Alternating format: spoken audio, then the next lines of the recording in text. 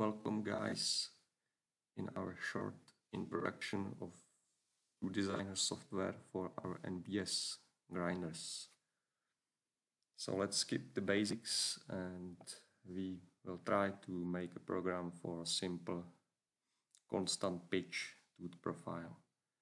So the first thing what we need to do is make sure that we have setting for the machine type, which is written here, right here, NBS 300. If I go to menu machine, I can choose from all available models which I want to do the program. So let's stick with this one. This is NBS 300. This is the type of feeding, and this is the option of machine if it has dressing device or not. So I can just confirm by click OK. And now we need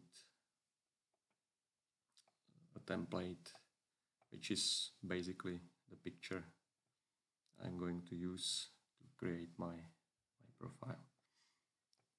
So the software itself has 8 basic tooth profiles. Quickly, each of them is preset and we can parametrically change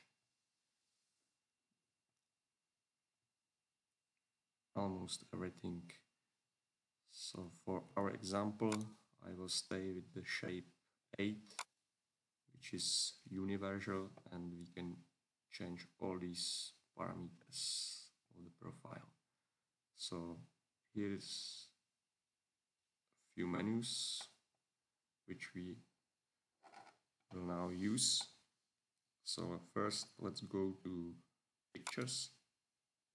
We're going to open our file. Usually it's taken by regular camera, good quality resolution, and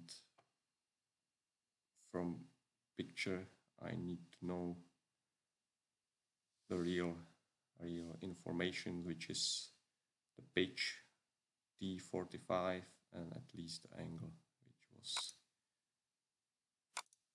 24. So now I open the picture, I go to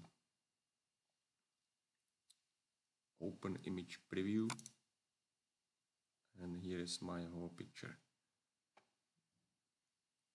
By scrolling I can zoom, and I'm looking for tooth profile which doesn't have this 3D edge. I need nice smooth profile like this one. What I'm gonna do is I need to teach the program from the picture what is the real pitch right here. And for this I can simple help.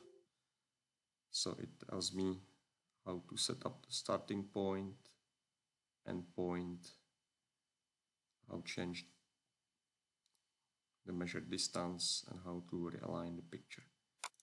So the first what I do is hold down Control and select the first point. I can still zoom in, and if the picture is very nice and clear, I can do very nice details. If I don't like the position, I can simply hold Control and click somewhere else. Then I can do more precisely, hold Control, click, and choose the first point. Second point is done by Shift and click. So let's try right here, Shift and click.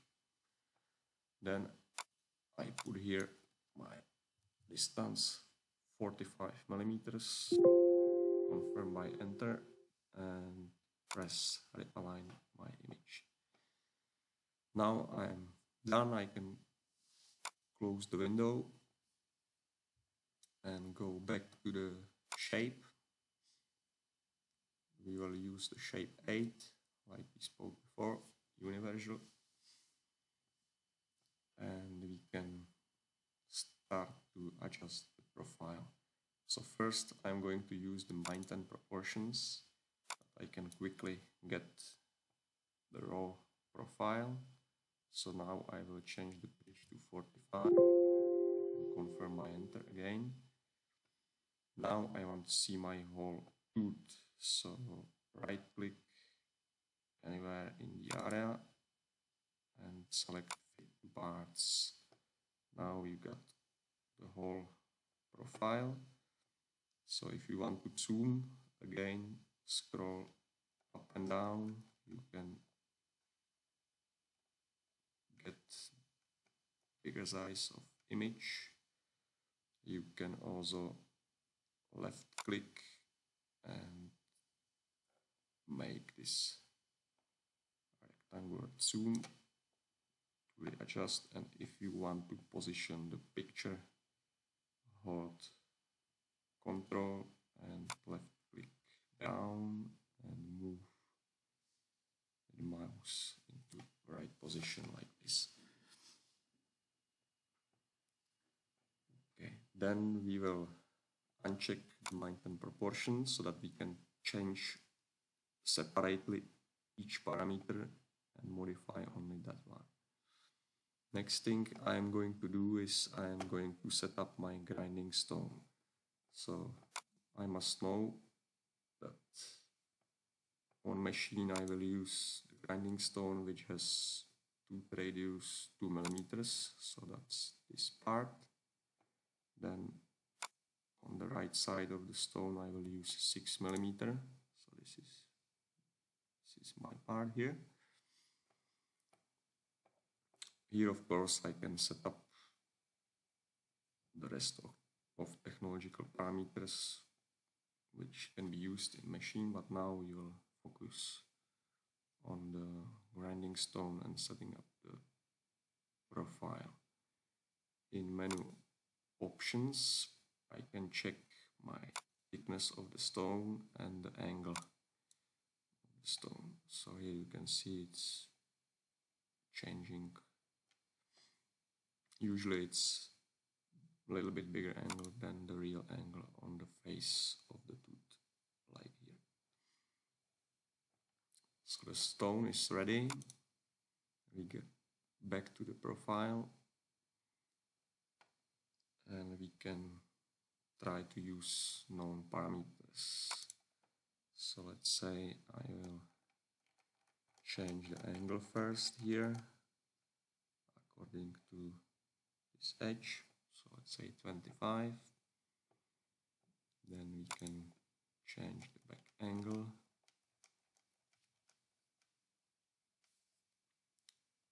Let's say like this. We can change the back length.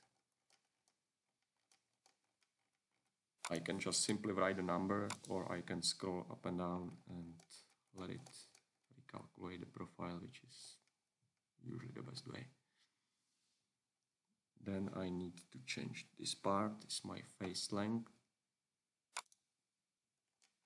So I go a little bit more down, like this. Then we will change the depth of tooth to get this part up.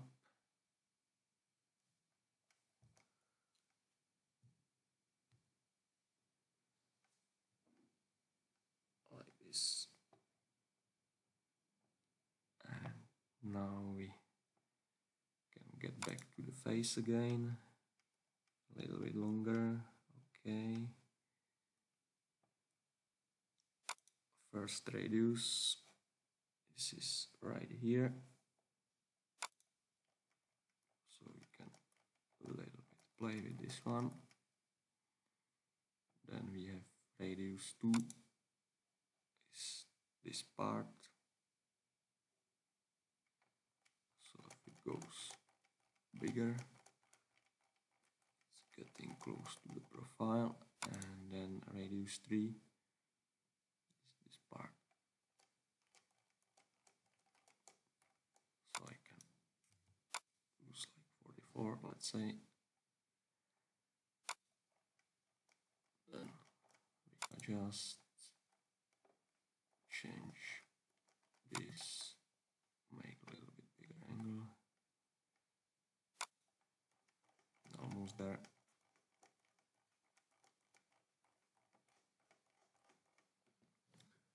And that's the profile.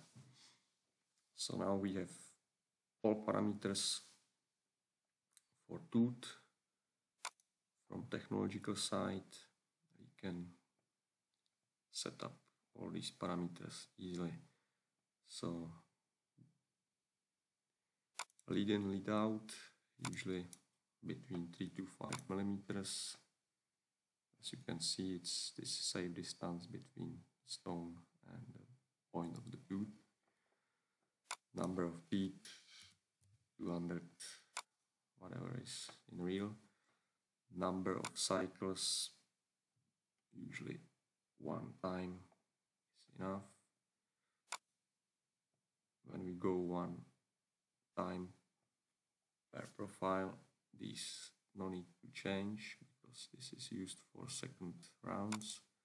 Here, according to grinding stone, for ceramic usually 400 and 3 times is faster. This means that 400 is this face part, then 3 times faster goes the profile from here up to here, and then again 400. So in total we are running almost 3 times 400 millimeters per minute, quite fast speed. Cooling is on. Tool radius was set up before.